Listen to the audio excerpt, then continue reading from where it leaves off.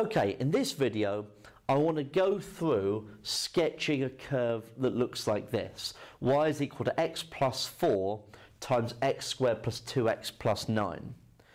Now, we have skills by this point that will be telling us, well, I know that it's going to be crossing through -4 on the x-axis. I should also be able to work out where it crosses the y-axis, because that's through multiplying the 4 by the 9. Okay, so it's going to go through 36. But then, what else do we know? Well, we've got this quadratic here. That's something we're definitely going to have to investigate. So currently we have a picture where we have it crossing through -4 and then up on the y-axis at 36. Okay? Now, what happens after that, or between, or whatever? Okay, what's going on? Well, let's have a look at this quadratic. Our first idea would be, can it be factorized? Now, in order to do that, I would have to have at least a discriminant that isn't negative. So let's check up the discriminant. B squared minus 4ac is 2 squared, take away 4 times 1 times 9. So we're going to get 4 take away 36, which is minus 32. So this cannot be factorized. So we know that the curve does not cross the x-axis again. It is only crossing the x-axis at -4. From there on, how does it behave? Well, you know, from this information that we have now, there's not much else we can do. Okay, so for core 1 knowledge, the next step would really be going a little bit further along to look at differentiation.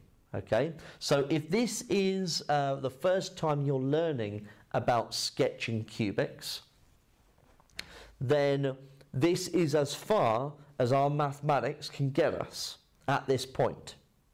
Now, differentiation is a part of core 1, okay? So if you have learnt differentiation by this point, then we can move on and use that. So I'm going to have to expand the brackets first before I do any kind of differentiating. So if you've never met differentiation before, stop the video now, okay? And we can leave this here. This is more of an extension problem than anything else, okay? So, we're going to expand those brackets out. We're going to get an x cubed. We're going to get x times 2x, so 2x squared. We're going to get x times 9. We're going to get 4 times x squared, 4 times 2x, and 4 times 9. So we get y is equal to x cubed plus 6x squared plus 17x plus 36. Okay, we would then have to differentiate it. The reason why I'm going to differentiate it is I want to find stationary points. Okay, so dy by dx is equal to 3x squared plus 12x plus 17. Okay, now I need to determine if this can ever be 0. If it can be 0, then there are stationary points. Now, to determine whether it can be 0, okay, whether it crosses effectively the dy by d, or whether it crosses that axis, I can use the discriminant again. Okay, so if the discriminant is negative, then this will have no solutions. So let's check that. So we're effectively doing the discriminant again.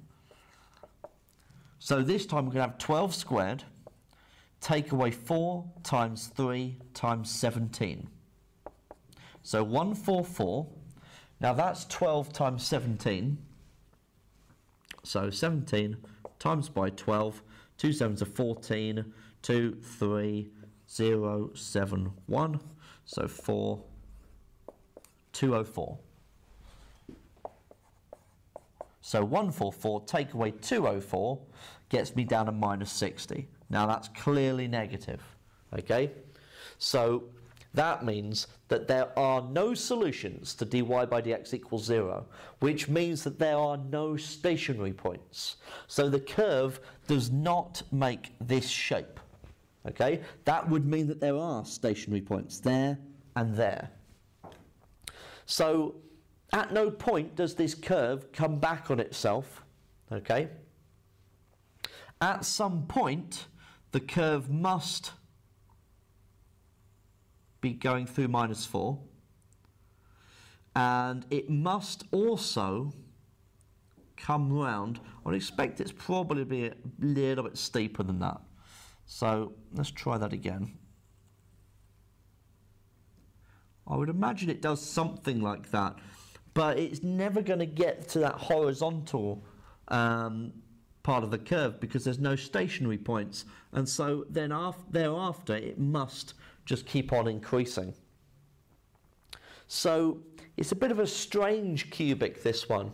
It's probably not how we might expect it to behave, but what it is showing is that there is some versatility to the types of curves that we could be meeting at this stage, and we're only using a little bit of extended knowledge here in order to solve the problem.